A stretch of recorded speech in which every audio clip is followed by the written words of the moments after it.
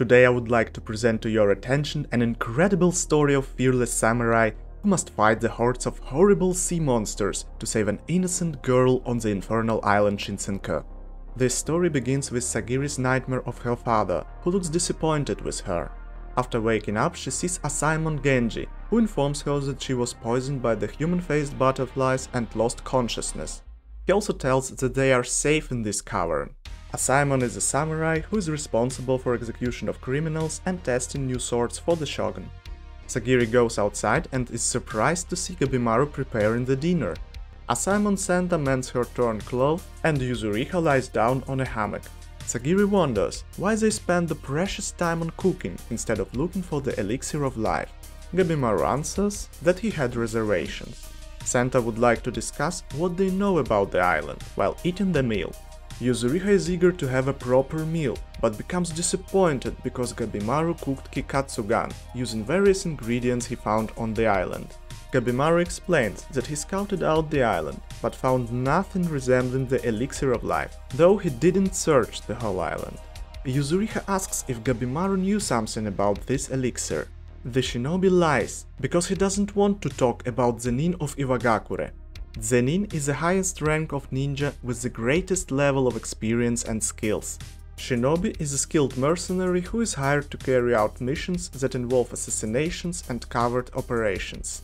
Gabimaru recalls that the vegetation of the island is represented by a mix of familiar and unknown plants. He also believes that the missing participants of previous expeditions turned into flowers and plants. After thinking that Gabimaru had used some of those plants to cook kikatsugan, Yuzuriha throws a piece of it at Shinobi. However, Gabimaru explains that he didn't use them and couldn't find anything like mandarin-looking fruit from the illustration. Senta believes that first of all they should find out who possessed the technology to create such statues, and if the creators live on this mysterious island. Sagiri responds that people couldn't survive a long time on the island because of dangerous monsters and insects.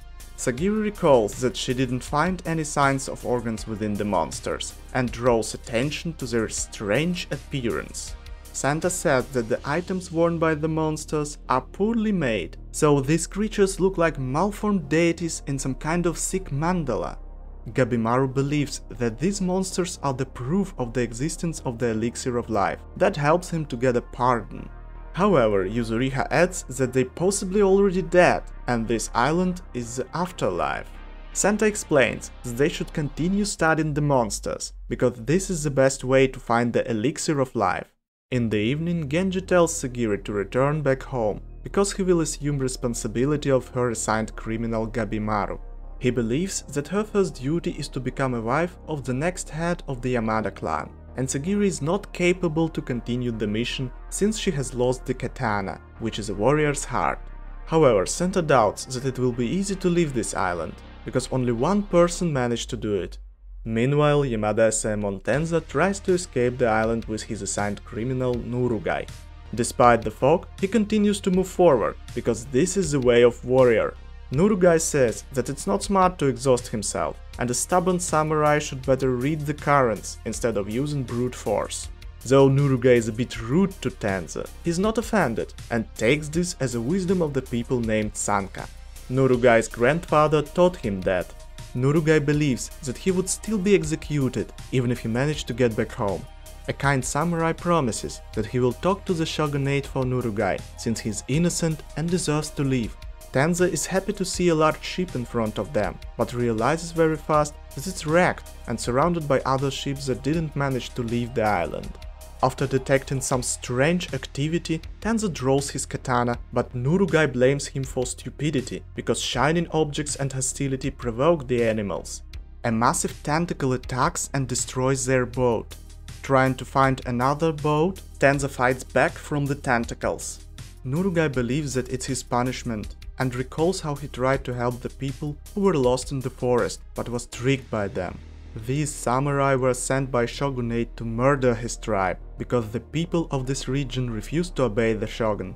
In a flashback, Tenza meets Nurugai in prison, and offers him to join the Shinsenku expedition, because he believes that Nurugai has been wrongly sentenced. However, Nurugai doubts whether he should live as the last representative of the Sanka bloodline, or die to atone for the death of his fellow tribesmen.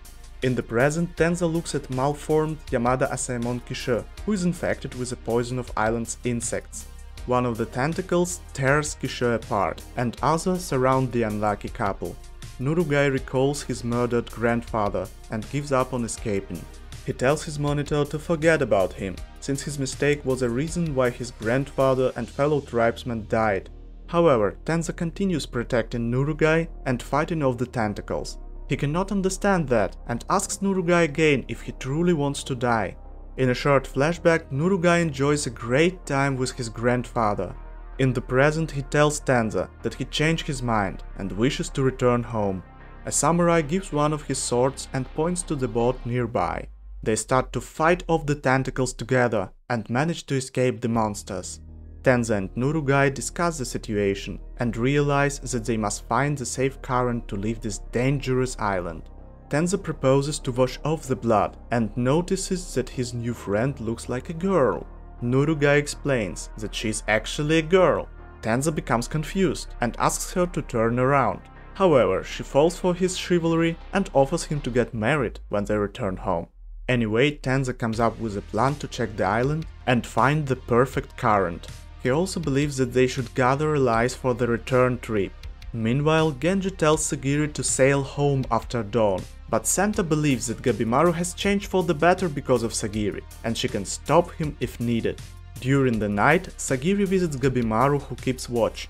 Shinobi asks her if she feels well after poisoning by insects, and confesses that she helped him to calm down and still he'll resolve to face any obstacle in his way. Gabimaru also admires how strong she actually is and encourages her with the words of wisdom from Iwagakure. In the end of the story, Sagiri has a conversation with Genji.